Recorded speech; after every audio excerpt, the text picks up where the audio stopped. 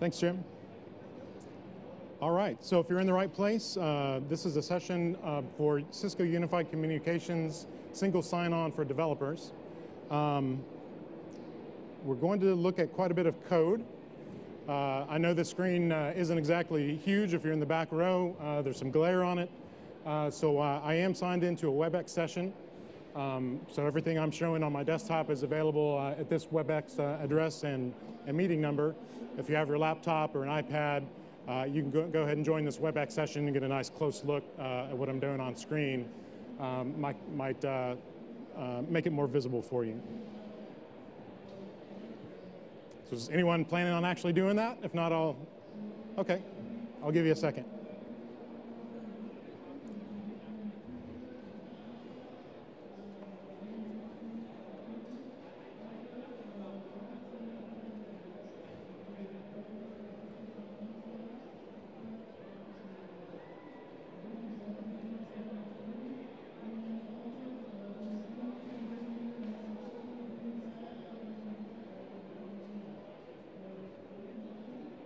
Awesome.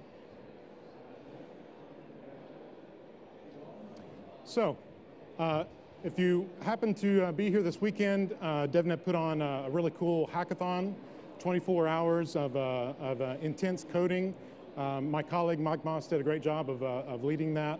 But the primary focus was on IoT, Internet of Things, and enterprise of things in the enterprise. Cisco, and rightly so, this Cisco Live especially is very excited about the Internet of Things. Now I'm been a developer evangelist in the collaboration space, in the Cisco UC space, for almost 14 years now with Cisco, working for developers. And I have to admit that my favorite things to talk to on the Internet are people. So we're talking about collaboration here. Collaboration is all about people talking to other people. People have identities. People have to be authenticated. They have to be authorized to use services on the network, like call control, like Webex, like Jabber Chat. All the various Cisco collaboration technologies, they're all secure, which means that everybody has to log in at some point in time. And so with all those network services out there, all the APIs that can access those network services, there's a lot of grumpy users that have to log in repeatedly for multiple applications, multiple times during the day, and they're not happy about it. So a lot of smart folks in Cisco and elsewhere around the world in the internet got together, and they spent a large number of years and time and came up with a number of architectures and design paradigms, standardized data exchange formats, protocols, et cetera, that loosely can be referred to as single sign-on. So everyone can understand the concept single sign-on in everyone's mind, especially the users and the CTOs. It looks something like this, very easy. The identity service is in the cloud or on the network somewhere. All the applications simply connect to it and users log in, and it's all sweet and easiness. The reality, if you're an application developer, especially if you have an existing application that collects usernames and passwords and you're used to using that, the reality for developers of trying to incorporate single sign-on support into your app is that it's not quite that easy. So in case you were interested, I thought in the remaining minutes of this presentation that we might talk about one of the small components of OAuth 2 and SAML, which are the technologies that make up the UC single sign-on experience. So here we go. Stop me if you have any questions. This is one component of that technology.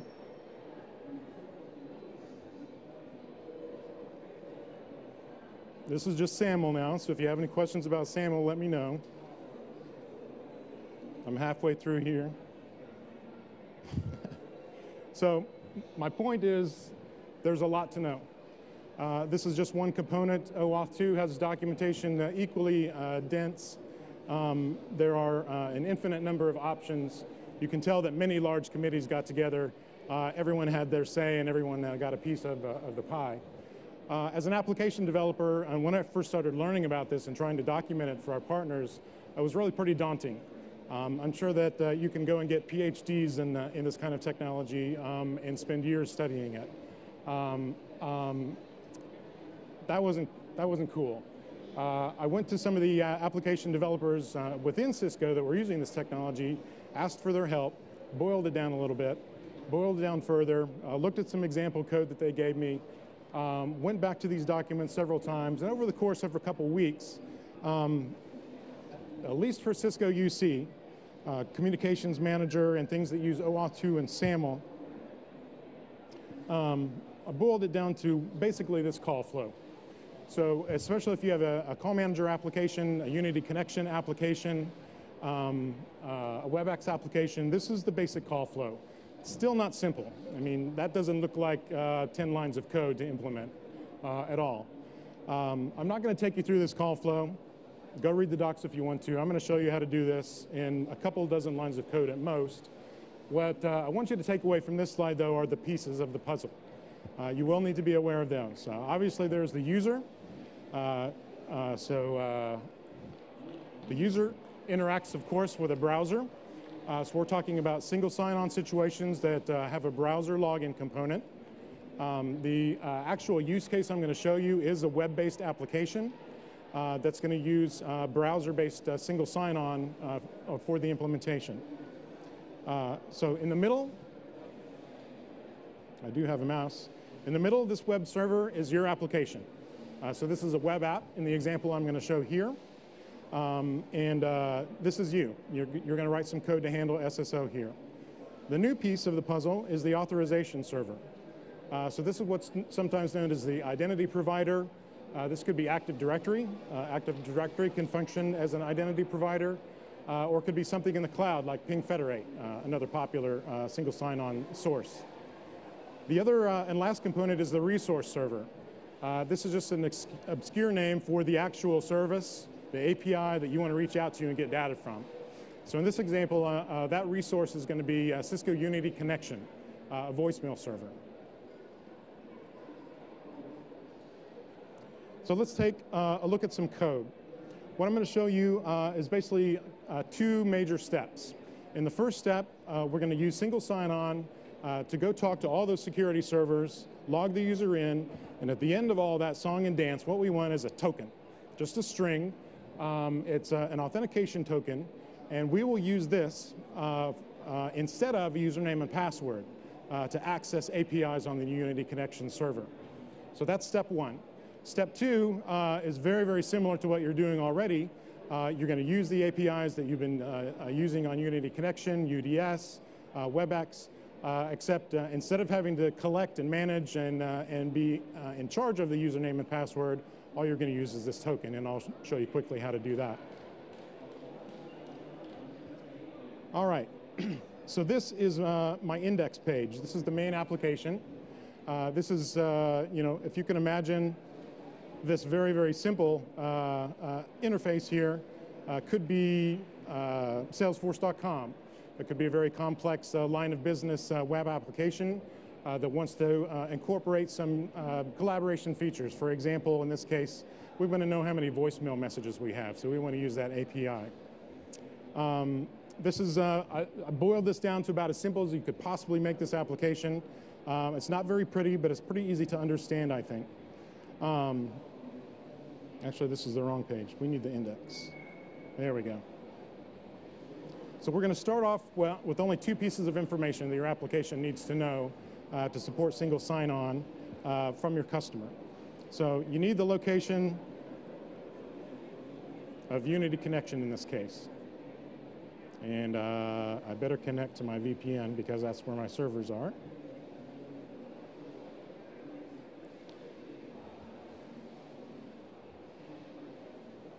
Okay.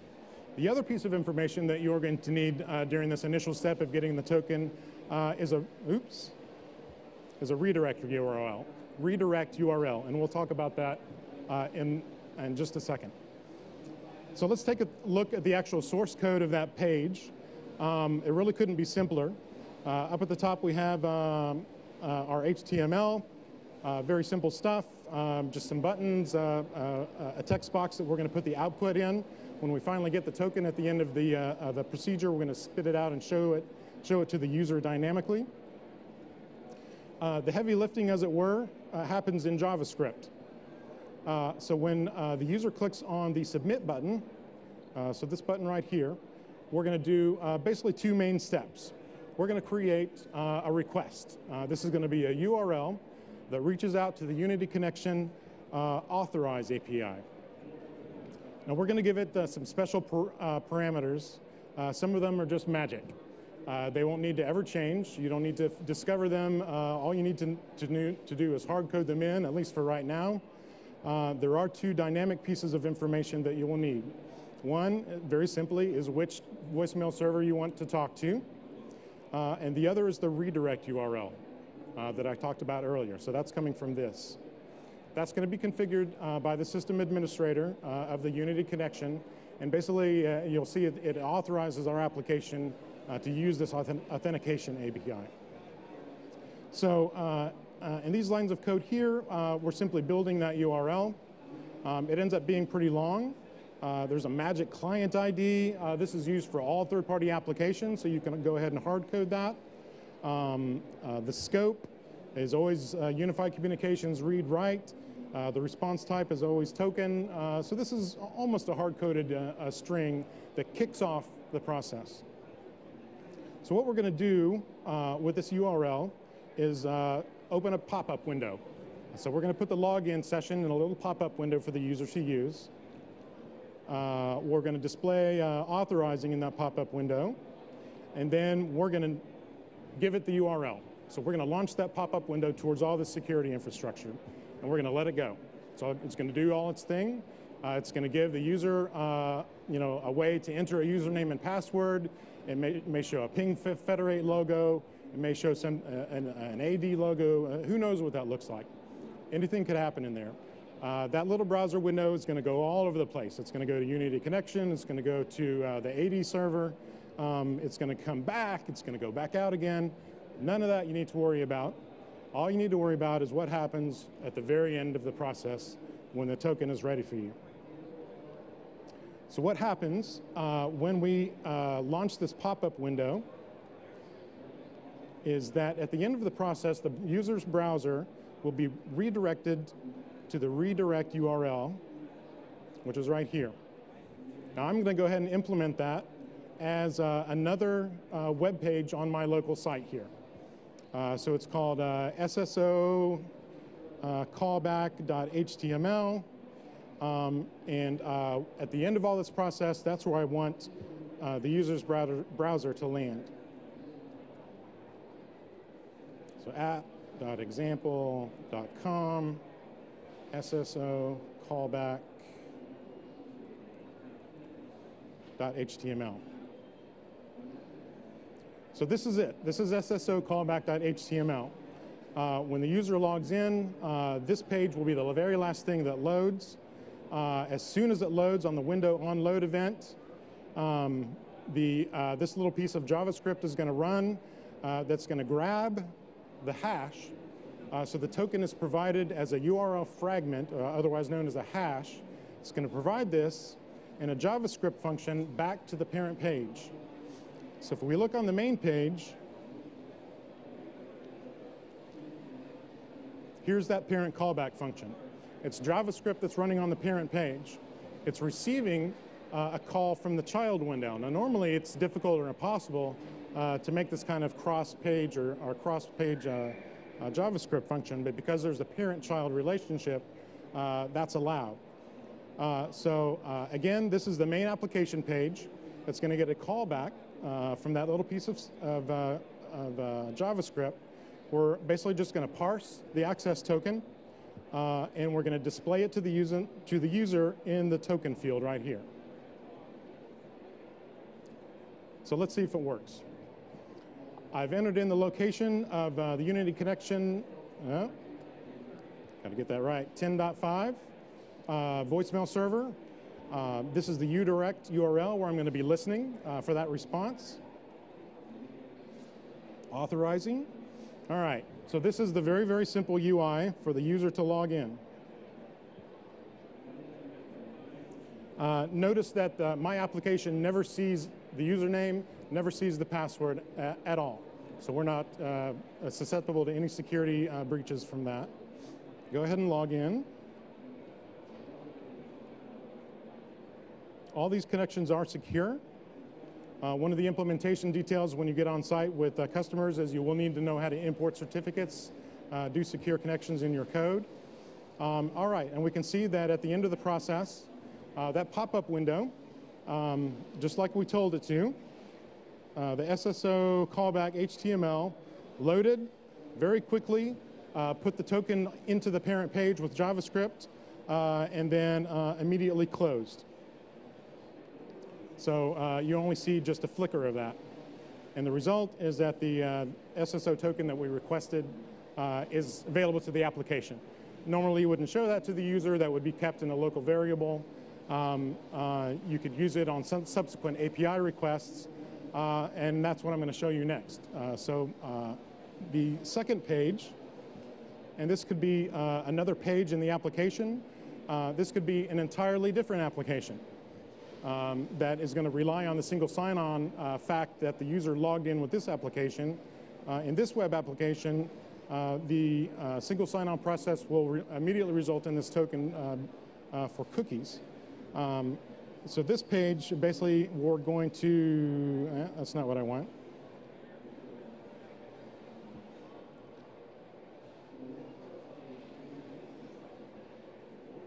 We're going to use the SS token that we just got in the previous step, and we're going to make an API call to Unity Connection and ask it how many voicemail messages I have in the background in JavaScript, and then we're going to dynamically populate that value into the web page down in the response, basically add some XML. So let's look at the source code of this page. Again, maybe a couple dozen lines of code. Very, very simple. Most of it, or at least a good part of it, is the HTML for displaying all this stuff. Again, there's two important pieces, response or request and response. How do we make the correct request to Unity Connection, and then what do we do with the response when it sends the answer back to us? So if you've been around since the Web 2.0 days, and you've made and developed web applications, then you are very familiar with the XML HTTP request method. This is the magic sauce between the magic sauce of Web 2.0 that allows a web page in JavaScript to dynamically make requests to other sites or the same site, get some data, and then using the DOM methods of modern browsers, populate that dynamically without having to refresh the page or go to another page or anything like that. So XML HTTP request is what we're going to use. We're going to build a request. In this case, it's going to be a GET request. We're going to be requesting some information from Unity Connection. We're going to need the location of that, which was entered into this field over here. We are going to ask for this particular API in the REST API space for Unity Connection that tells us information about the messages in our inbox. We are going to pass to this API request the SSO token that we got in the previous step that I showed you a few minutes ago. So that's the login. That contains the compressed username and password, essentially.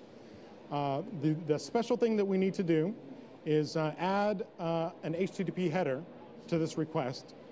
We're going to use the authorization header, which you're probably familiar with, but instead of basic auth, we're going to use bearer authentication. This is one of the other authentication modes associated with OAuth 2 and SAML. We're going to use the token that we gave it, and at that point, the request is ready to go. So the final thing that we need to do when we make the request is handle the answer when it gets back. That's pretty easy to do because the XML HTTP object has a set of events that we can listen to in the JavaScript. So as that object is making requests, it's getting redirected to the identity provider, it's getting redirected to Unity connection, it's coming back to the browser, it's doing a post. As it does all that stuff to collect the security authentication and permissions, you're getting events. The one combination that we're looking for at the very end of the sequence is a ready state of 4, which means complete, and a status of 200. So 200 OK means that, that everything's cool and copacetic. So at that point, we have a pretty good idea that the sequence is complete. We can go to the XML HTTP object. We can grab the XML object off of it, turn it into a string using some JavaScript, and then stuff that string of XML into the response part of the web page. So that's this box right here. We should see the actual XML request. All right, so we've set up the request, we've set up the response handler. Really all that's left to do is do the send.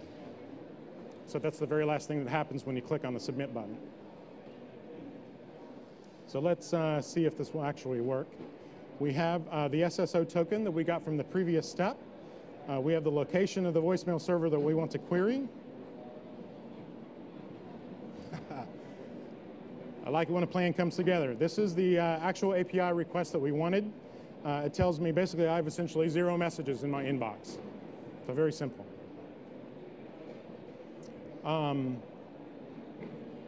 Again, I would like to emphasize that this is really compressed. It's pretty much the simplest possible example I could make. But the good news is if you're in a unified communication environment, we really do things one way. That means you know what to expect. You can hard code many of these values. You know how it works. You know what configurations to request from your customer. And I'm hoping that taking a look at this example, putting some correct error handling and things like that in it, it will be pretty easy for you to say, I can support single sign-on with my UC application that you already have, customer, when they're ready to migrate. That means if the users don't have to log in multiple times or log into multiple applications, they're going to be using your application more. And that's always good. So there's a few minutes left. Does anybody have any questions right now over what I've covered? Yeah, go ahead. Oh, that's a good question. So the question is on what versions of Communications Manager is single sign-on supported. So support has started in 10.5. So there are a handful of APIs. UDS is one of them. Unity connection for voicemail is one. JTAPI, TAPI, Web Dialer, things like Webex. Spark also uses this form of authentication. So when Spark APIs come around, what you've learned here hopefully will be applicable. If you'll notice, all these are typically user-facing APIs. So they're APIs that would tend to be consumed in a mobile device or a browser-based application that the user interacts with.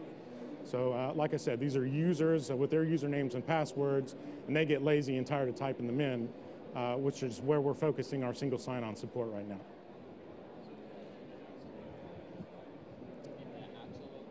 Right, so the question is, does the Axel API support single sign-on?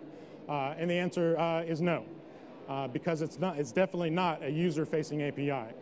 You don't want to write a web application that lets end users log in and start reading and writing directly from your database. The Axel API really should only be used by a server-to-server type solution.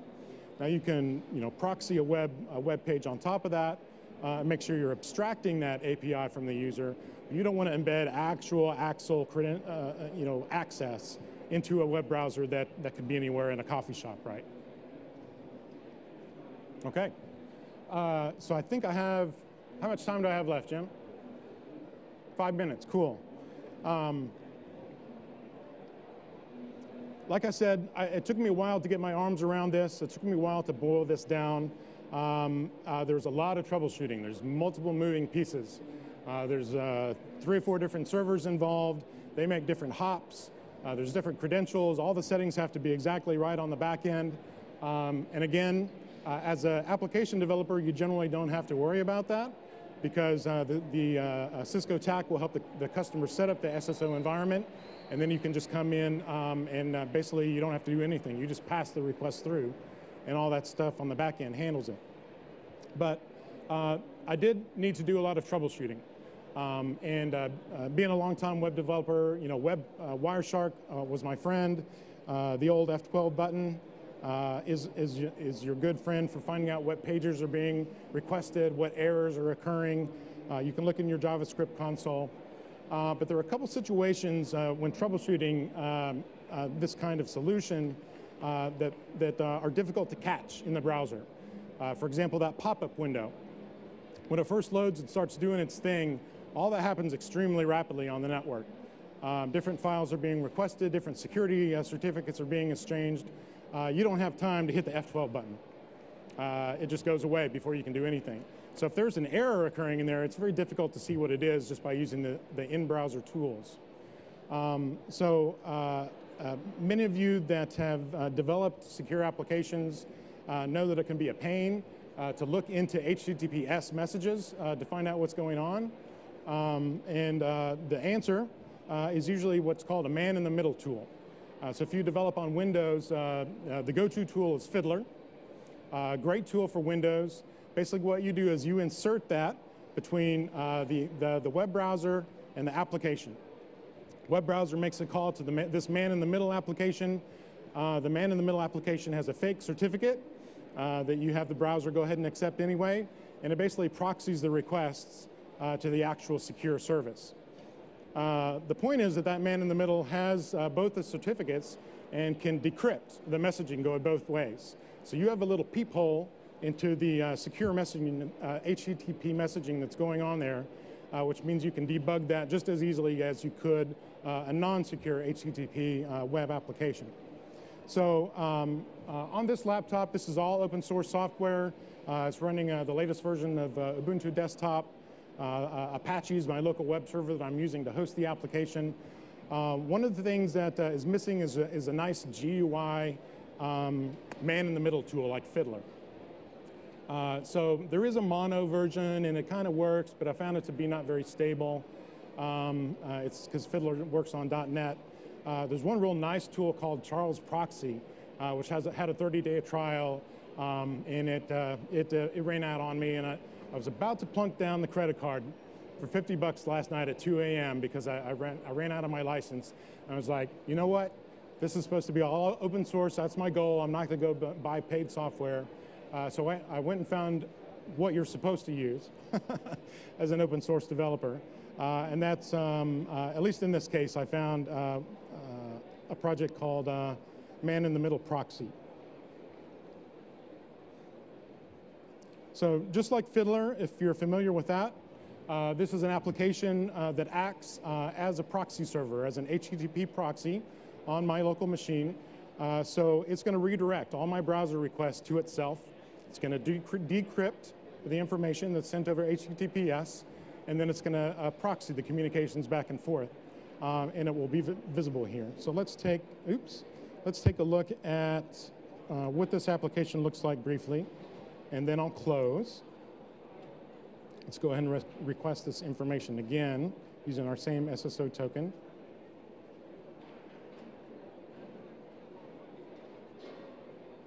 Okay, so we just inserted a man-in-the-middle proxy.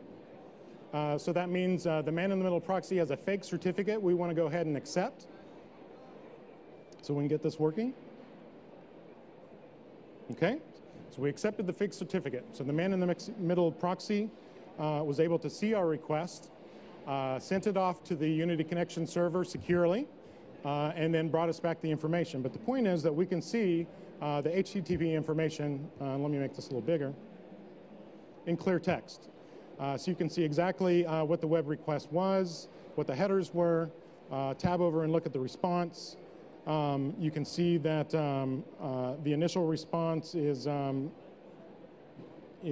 page. I guess this just loaded the page. But anyway, it's a nice tool that I found, free and open source, very easy to script. So you can, like I have here on the desktop, just create a shortcut to it. with exactly the settings and filters and everything ready to go so that I can troubleshoot just my secure application that I want to develop, and all the other junk that's running on my laptop doesn't get visible here. So anyway, I thought that was a cool tool. It's called MITM Proxy. Definitely helpful for secure application development. So probably 1 minute for questions if anyone has any. Otherwise, I'll let you guys go. Cool. Thank you very much.